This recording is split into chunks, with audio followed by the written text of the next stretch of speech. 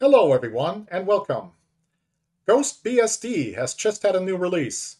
It's built on top of FreeBSD 13 stable and offers the latest Mate desktop out of the box by default. So we're going to take a look at it now.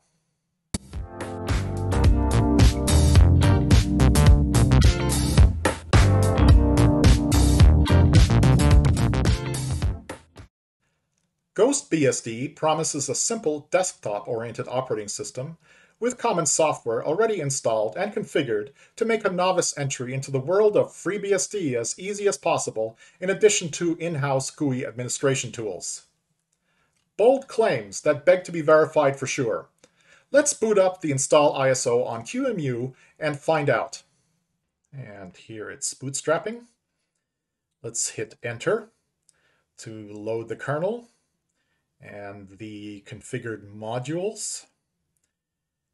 And it should now load the live environment into the swap-based mem disk. It takes about 3 gigabytes of RAM, so the minimum required is 4 gigabytes according to the manual. We have 8 gigabytes configured, so that should be plenty. So everything should be running from RAM. Let's use the Intel graphics subsystem to boot the Mate desktop. And let's go to the control center here, go to displays, and configure for 720p so we can fit the entire desktop on your screen. And next, let's go ahead and install GhostBSD. So English is correct. We're using an English keyboard. A generic 105 key PC is fine here. I'm in an American time zone, Los Angeles, so our Pacific time zone. We'll do the full disk configuration as the default. We've got 128 gig QEMU hard disk. It proposes a pool name of zroot, that's fine. 2 gigs of swap is fine. Let's do the FreeBSD BIOS loader only. And give the administrator a root password. Let's enter it a second time to make sure we typed correctly. My real name is Steven. We'll call the host name Casper. Why not? Casper the Friendly Ghost. I'll give myself a password for my user account. And for today, I'd like to choose Bash as my shell, Born Again shell. And off we are to the installation. Which, what it does is it creates the Zfs pool, all the mount points, and installs all the packages for the basic install.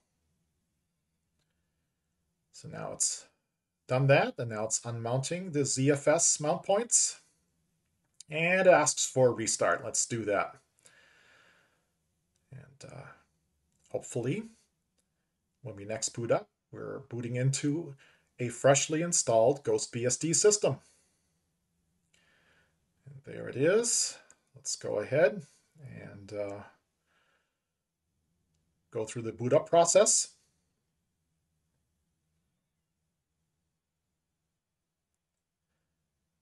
And there we are. Casper, like DM Display Manager, which is a good choice, I think. Let's fix the screen resolution again, as we did before. Let's select 720p, and let's keep this configuration. Close. And let's change the appearance a little bit. So we got Vimix, Vimix Dark, Vimix Light. I'll choose Vimix Dark here. For the background, I'm in the Seattle area, so I'll choose Seattle as the desktop. That looks nice. Let's see what else we can do here while we're in the control center. Let's turn off the display sleep.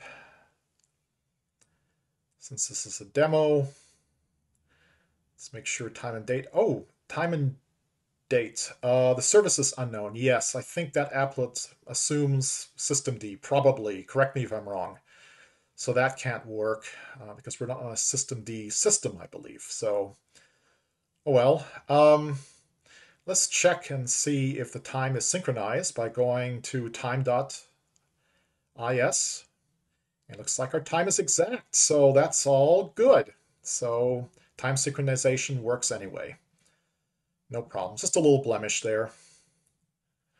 Okay, let's open up a terminal. Let's make it a little bigger. Move this window around. Okay, first things first. Let's become root. Sudo is installed by default. Let's take a look at etcrc.conf and see what's enabled. So Zfs is enabled, NTP daemon is enabled. So we got printing through cups, IP firewall daemon. So it looks like we've got all the daemons and services enabled that we need. Let's take a look at how things are mounted here. So the root top level pool mount is zroot root default. So that's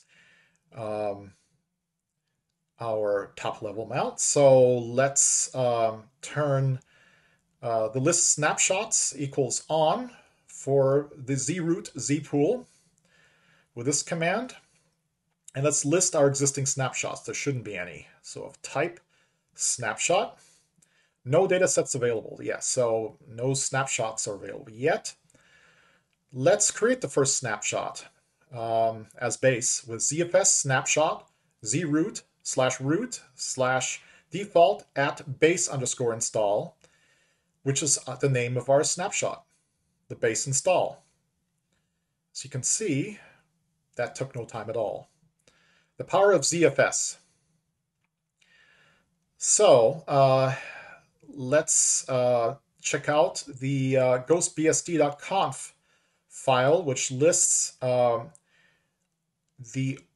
package overlay from the Ghost Bsd project. So it pulls the packages in from there on top of the FreeBSD stable packages. So running the stable generic kernel.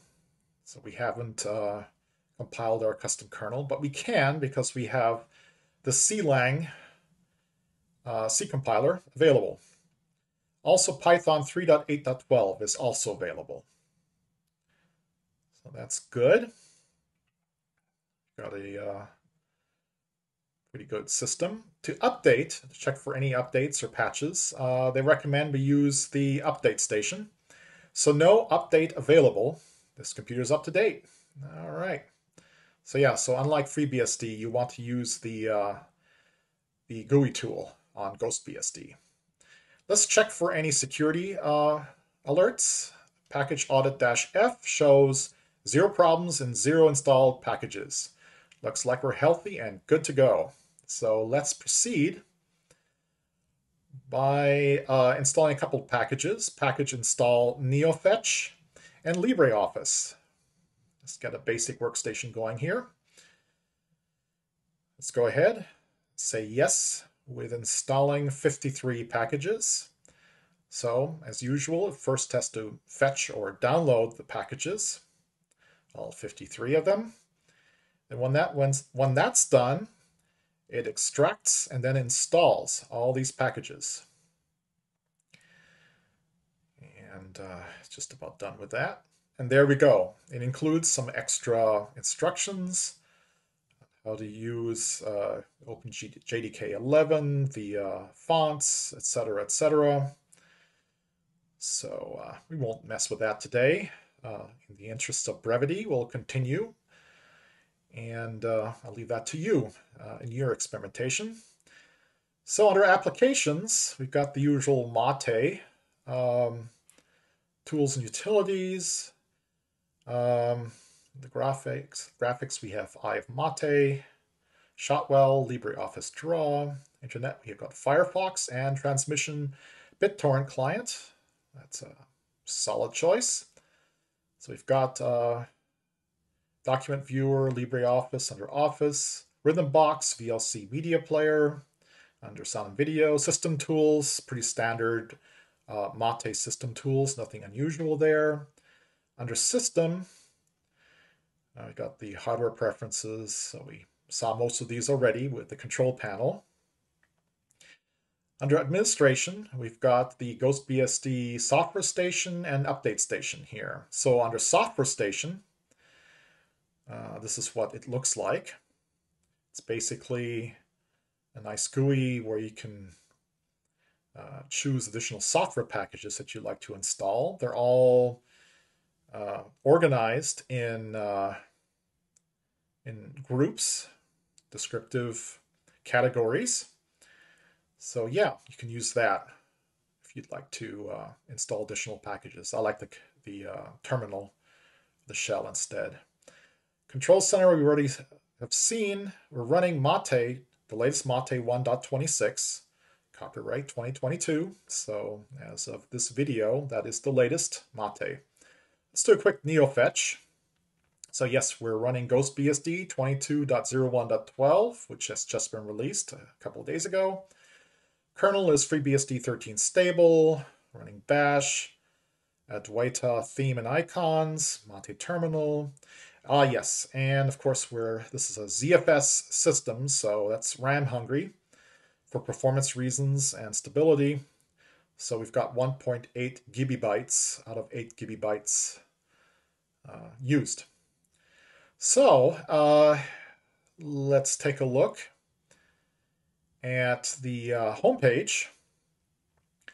It's ghostbsd.org.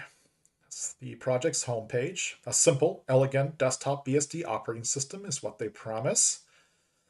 So far, it certainly seems that way. So simplicity is a goal with Mate and curated OS packages.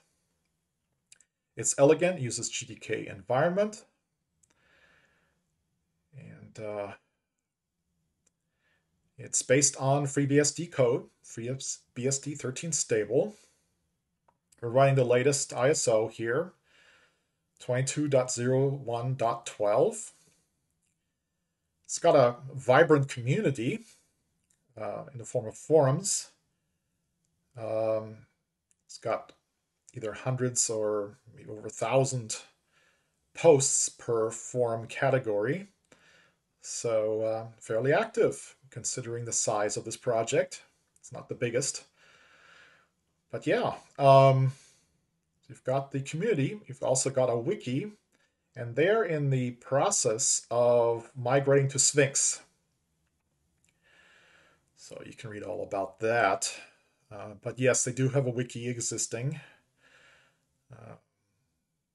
including manuals and so on and so forth. Let's take a look here at the left column. Let's click on manuals.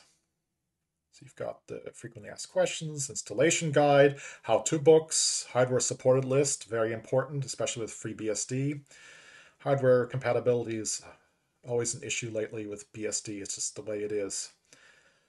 So you can check your compatibility and go through this installation guide. I found it very handy. Let's see here.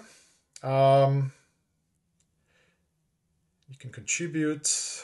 There's the store they have, their donors, I guess Hall of Fame. Here's where you can donate. So you can become a sponsor. You can do a user donation. They're using PayPal and in Canadian dollars. And you can do a PayPal subscription. Different values per month. One full year subscription, etc., etc. Yeah, so strongly encourage you to consider donating if you'd like to support this project. I think it's worthy of your consideration. Certainly impressed with it so far. Very polished. So let's say we want to go back to our as installed system. And we can do that with Zfs Rollback, like so. And that's how fast it is to roll back using ZFS. So let's reboot and see if we're back to the as installed system configuration and state. So I'm expecting when we're back up that we will no longer have LibreOffice or NeoFetch installed. So let's see if the ZFS system is working as expected. All right, it's coming back up again using a VirtIO EMU virtual machine. And let me log in to LightDM. And we're back. Let's check the applications. So yeah, we're back to the as installed application package set as expected. Let's check if NeoFetch is still installed. NeoFetch, command not found. Okay, so we've rolled back to the as installed system. So there we go. That is Ghost Bsd, the latest ISO. And hopefully that was a useful, quick whirlwind tour for you. For my hardware at least, FreeBSD and its ilk take much more fiddling to get working, if at all, than say Linux, so I appreciate what Ghost Bsd is trying to accomplish by building on top of a rock-solid base and providing a very polished installation experience, as well as administration tools to get you started on your BSD journey very quickly. So, 2 solid thumbs up from me, even with that NTP applet blemish, which should be fixable. As always, thanks so much for watching, liking, and commenting. It really helps with the algorithm and supports the creation of more of these videos. And with that, hope to see you next time.